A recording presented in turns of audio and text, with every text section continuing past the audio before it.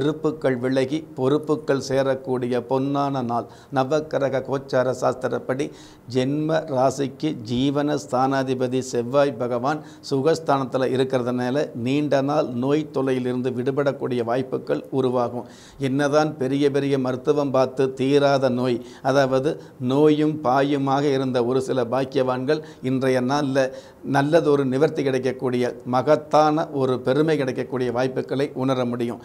அதே சமயம் இவ்வளவு நாளாக நம்ம எத்தனையோ சாமி கும்பிட்டோமே, எவ்வளவோ பிரார்த்தனை வச்சுக்கிட்டோமே, நமக்கு நல்லது நடக்கலையே, சாதாரண நோய் கூட நமக்கு ஒரு நிவர்த்தி கிடைக்கலையேன்னு கவலைப்பட்டவர்களுக்கு நீங்கள் கும்பிட்ட தெய்வம் உங்களுக்கு கை கொடுக்கக்கூடிய, நீங்கள் பண்ணின பிரார்த்தனை வீண் போகாமல் காப்பாற்றக்கூடிய நாளாக இன்றைய நாள் அமையுது.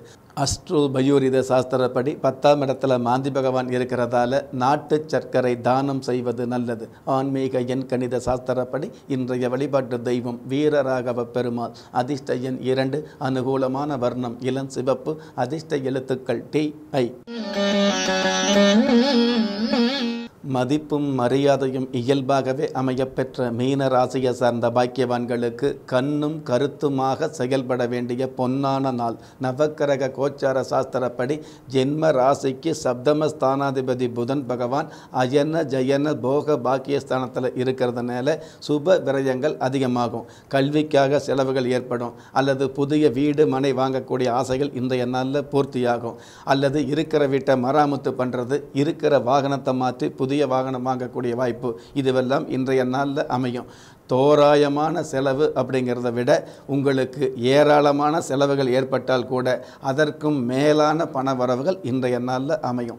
அஸ்ட்ரோ பயோரித சாஸ்திரப்படி 9ஆம் இடத்துல மாந்தி பகவான் இருக்கிறதால அண்டங்காக்கைக்கு அன்னம் கொடுப்பது நல்லது. ஆன்மீக எண் கணித சாஸ்திரப்படி இன்றைய வழிபாட்டு தெய்வம் வேதகிரீஸ்வரர். அதிர்ஷ்ட எண் 6, அனுகூலமான வர்ணம் இளம் ஊதா, அதிர்ஷ்ட எழுத்துக்கள் FY.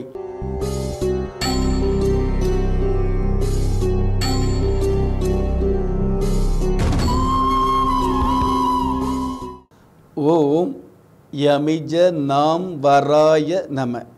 மீண்டும் ஒரு முறை, ஓம் யமிஜ நாம் வராய நம.